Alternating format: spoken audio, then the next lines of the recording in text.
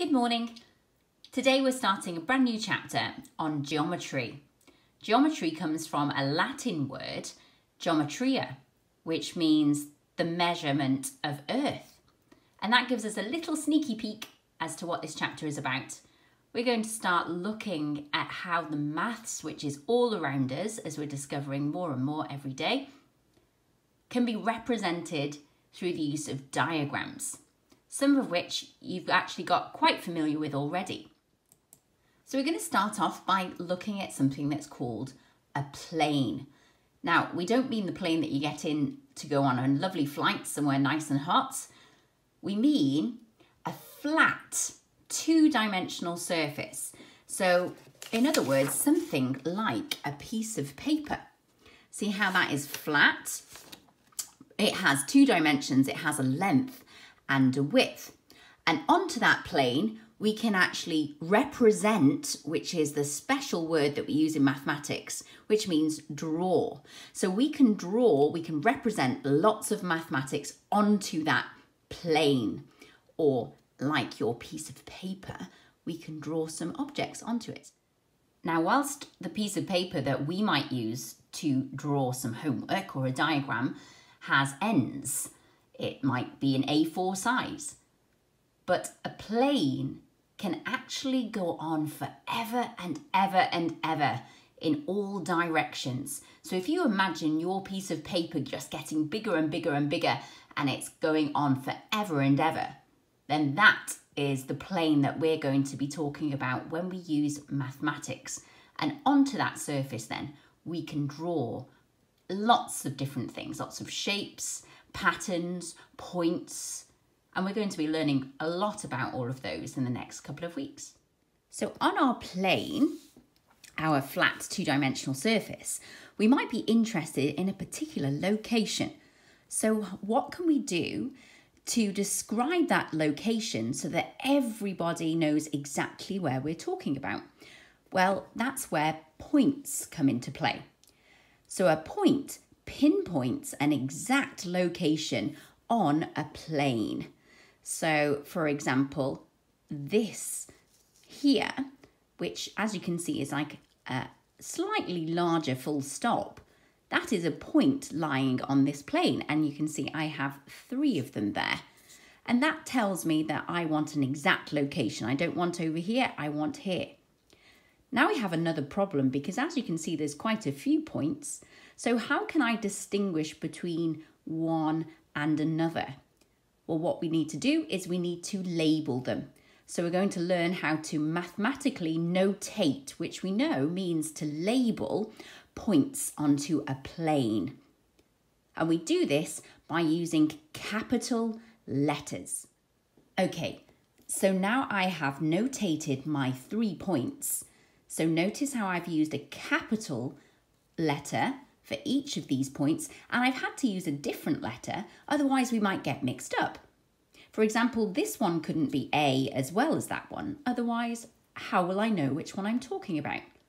So when we are talking about points, or we're referring to them, we will give them a capital letter, and if I was to ask you, okay, everybody point on your screen to the point Z, then hopefully you will all point up here and we all know exactly where we're talking about on this plane.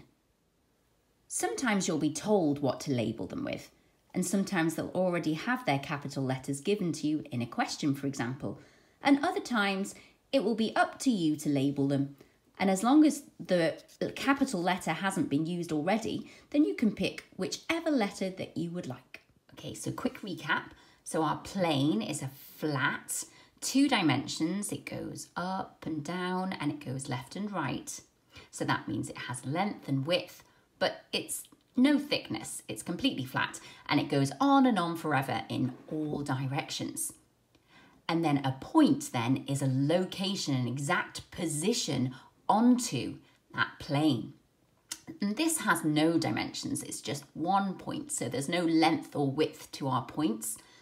And we denote it, so we notate or label it with a capital letter and a dot. So if I look at this little plane that I've got here, and there we go, we've got 2 dots and capital letters. Therefore, we have points A, which is exactly there, and point B, which is here.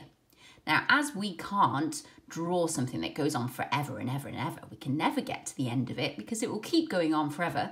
So we're just representing a plane by showing a piece of the plane like this. So it looks like a piece of paper. Okay, so the next really important part of geometry is a line. Now, contrary to what you might think, no one in this class or watching this video, or in fact anyone in the world, has ever drawn a line. Yep, that's correct. Because a line never ever ends. It goes from minus infinity, so if you went to the left, it would go all the way and keep going to the left and never ever stop. And likewise, if you look to the right, it would keep going all the way up to positive infinity and never ever stop there either. So you can always go one further, make it slightly bigger and bigger. So a line can't possibly be drawn because it never ends. So it has no what we call end points, a start or a finish. So what is it then that we do draw when we draw something on a page, or if your teacher says, draw a line underneath this diagram, or draw a line halfway down your page? Well, what they should actually be saying is to draw a line segment. That's a section of a line. So back to our plane that we've been looking at. Notice how I've now connected my point H to point Z. So what I have actually drawn here is a small part of a line, because we know it can't actually be a line because it wouldn't end at Z or H. It would keep going forever and ever in this direction and forever and ever in that direction. So this is a line segment. Okay, so can I get you all to point to the line segment? But which one, miss? I can hear you say. Okay, so we've discovered another problem, because you can see that there are now two line segments on this plane. The line segment up here, which starts at the end point H and continues on for a distance which we can actually measure. We can measure it using our ruler, for example, and it goes up and ends then at point Z. Or we've got this one here that goes from A to C. So we're going to have to learn how to notate line segments so that we also know which one we're talking about.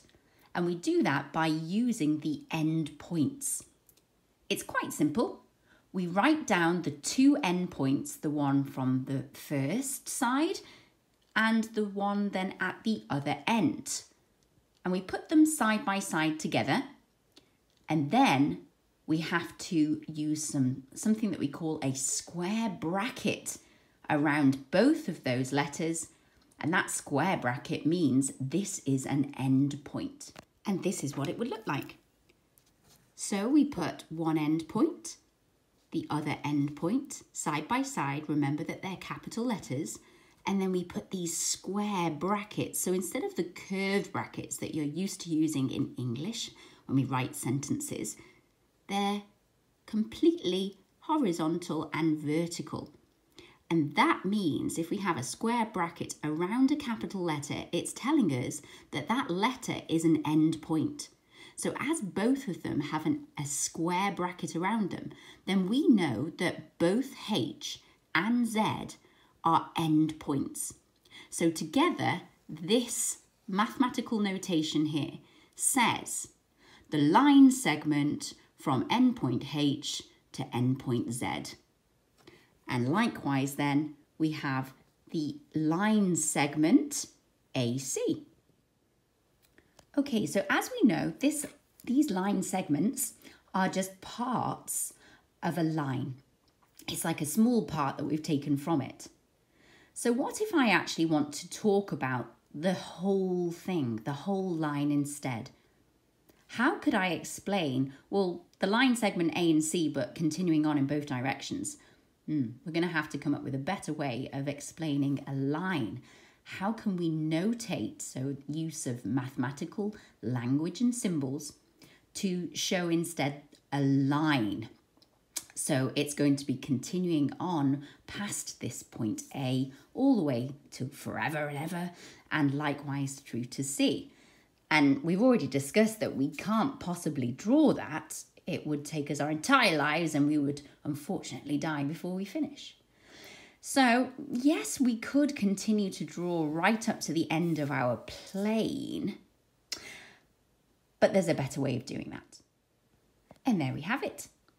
All we need to do is to extend our line segment just slightly, so it's going beyond our 2 points.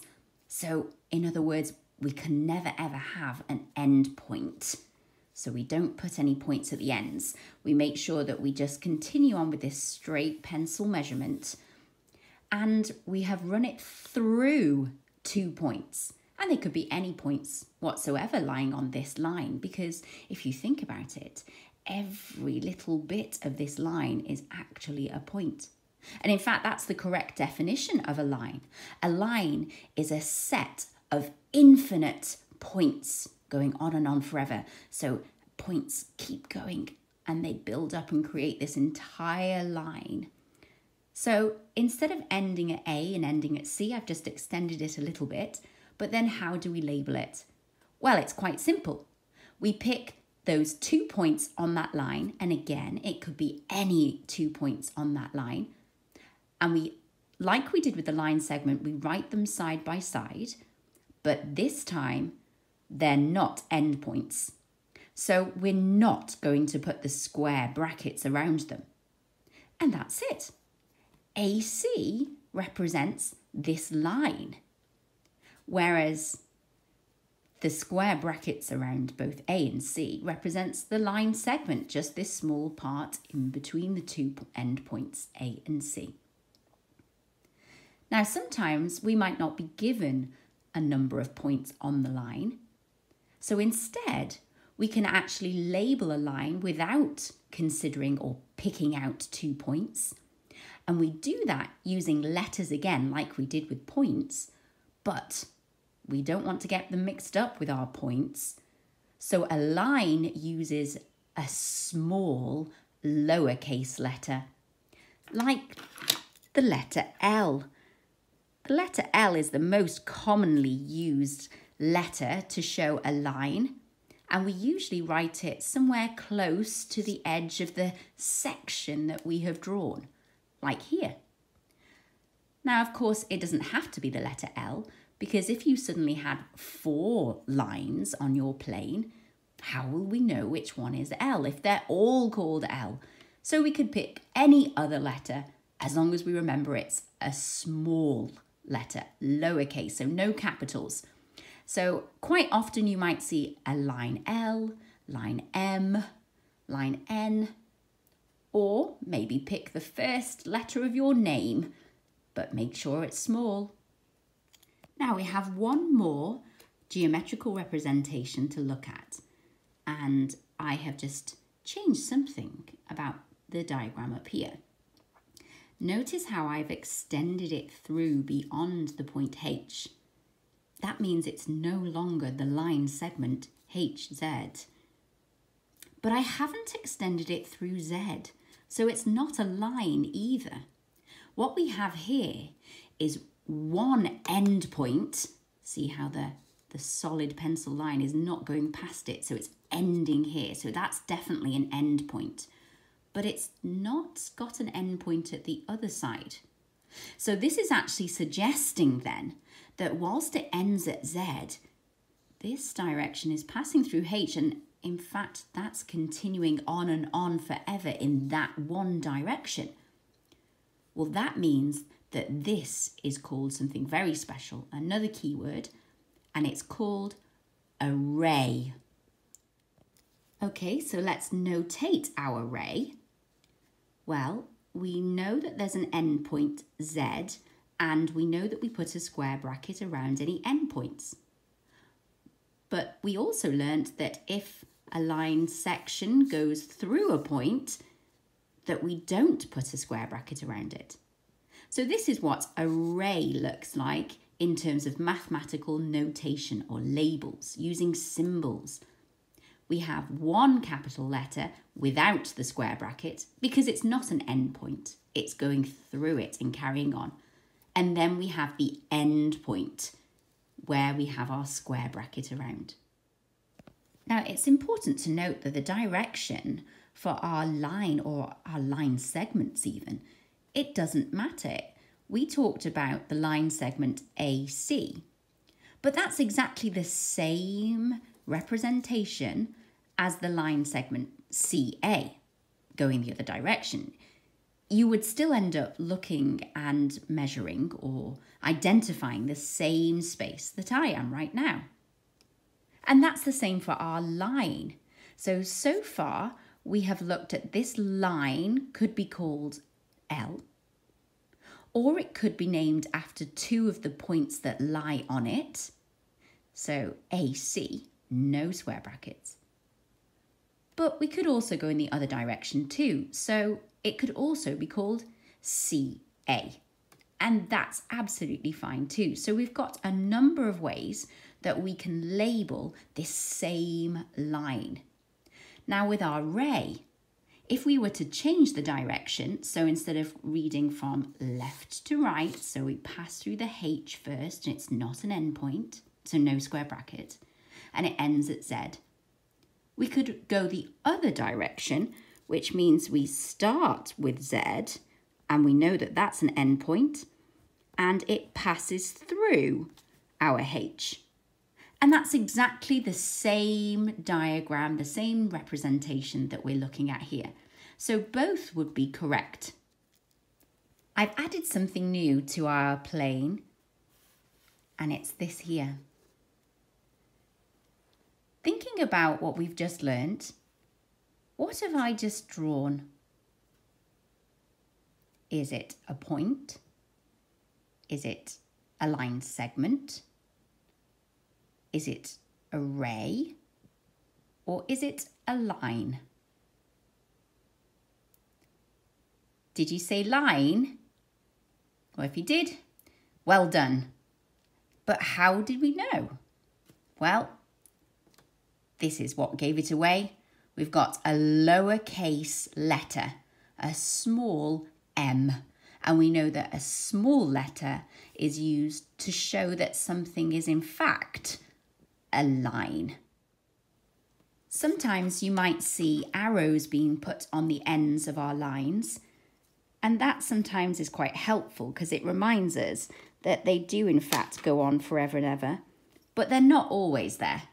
So it's important to look out for the correct notation. So to look out for either a small letter or that there are 2 points being identified or more onto the section that's been drawn, but not at the ends. And that will still mean it is a line.